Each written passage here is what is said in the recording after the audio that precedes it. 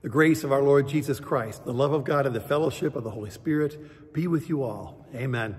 Greetings, people loved by God. I'm Pastor Steve Woodfin from Our Shepherd Lutheran Church in Birmingham, Michigan. OurShepherd.net is the way to find us. This is morning prayer for December the 8th, 2020. And it's kind of Christmassy. I mean, it is the season, and I don't get a chance to wear Christmas ties that often, certainly not on Sundays when I'm wearing a clerical collar.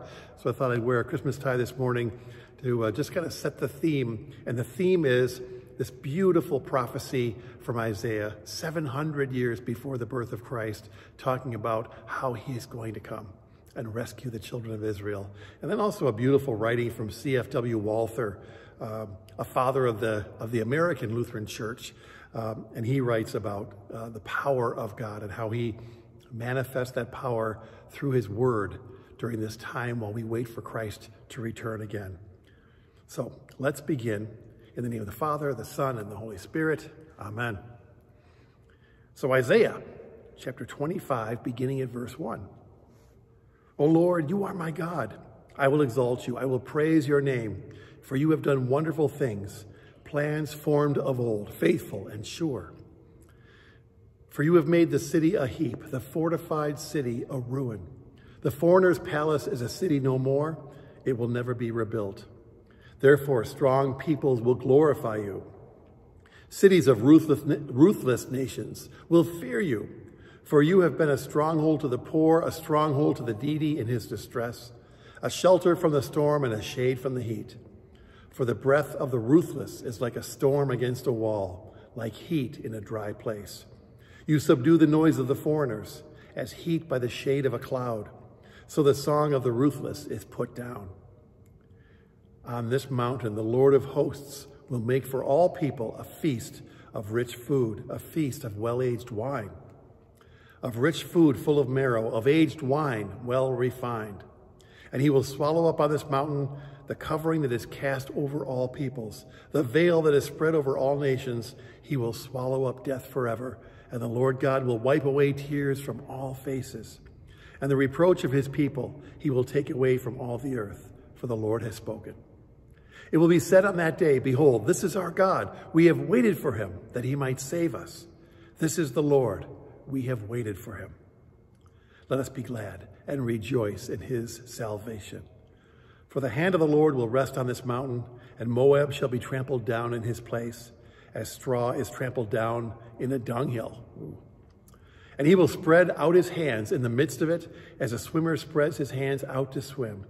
But the Lord will lay low his pompous pride together with the skill of his hands, and the high fortifications of his walls he will bring down, lay low, and cast to the ground, to the dust.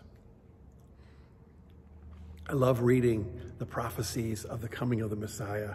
And there's over 300 of them that Jesus fulfilled in his very short time on earth. That's one thing that we can share with people around us who aren't familiar with God's word.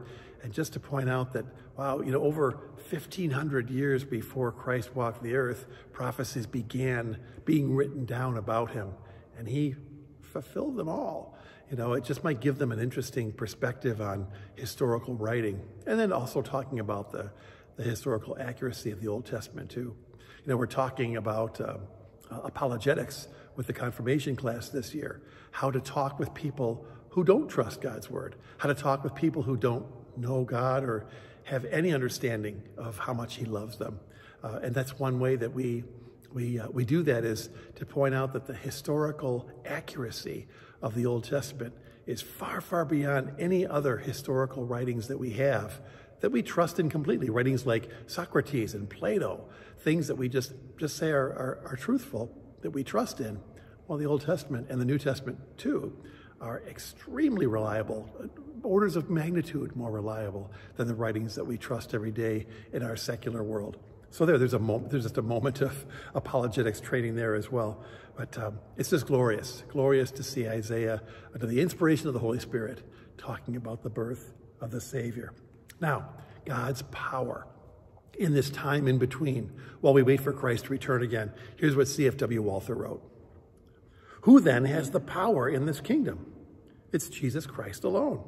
He declares this of himself. He says, I am a king. I am the good shepherd. One is your master, even Christ. The apostle calls him the head over all things to the church, which is his body, the fullness of him that filleth all in all. By which means Christ exercises the power in his church, though he has withdrawn his visible presence from it and sat down on the right hand of the throne of the majesty in the heavens, is clearly shown by this last declaration with which he parted from his disciples. All power is given unto me in heaven and on earth. Go therefore and teach all nations, baptizing them in the name of the Father and of the Son and of the Holy Ghost, teaching them to observe all things whatsoever I have commanded you. And lo, I am with you always, even unto the end of the world. Hence his word, accompanied and sealed by the holy sacraments, is the means whereby Christ exercises power in his kingdom. This is the right scepter with which he rules his people. This is the rod and staff with which he feeds his flock.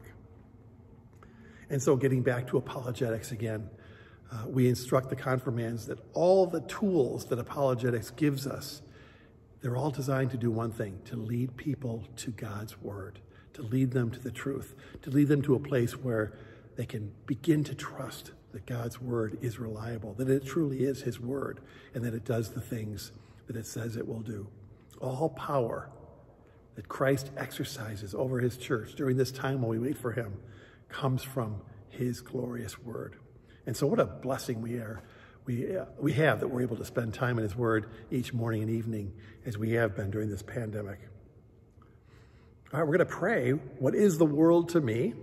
from hymn number 730 in the Lutheran service book, and then we'll pray a closing prayer as well. What is the world to me with all its vaunted pleasure, when you and you alone, Lord Jesus, are my treasure? You only, dearest Lord, my soul's delight shall be. You are my peace, my rest. What is the world to me? Lord God, Heavenly Father, in holy baptism you anointed us with your Holy Spirit and healed us of all sin, making us little Christs who bear in our body your Son, our Savior. Continue to strengthen us by your Holy Spirit and your word, so that we may embody Christ in the world through our words and in our actions. We pray this through our Lord and Savior, Jesus Christ. Amen. And let's close with Luther's morning prayer as well. I thank you, my Heavenly Father, through Jesus Christ, your dear Son, that you have kept me this night from all harm and danger. And I pray that you would keep me this day also from sin and every evil, that all my doings and life may please you. For into your hands I commend myself, my body and soul, and all things. Let your holy angel be with me, that the evil foe may have no power over me. Amen. Well, the Lord bless you and keep you. The Lord make his face shine on you and be gracious to you. The Lord look upon you with favor and give you peace now and forever. Have a glorious day in the Lord.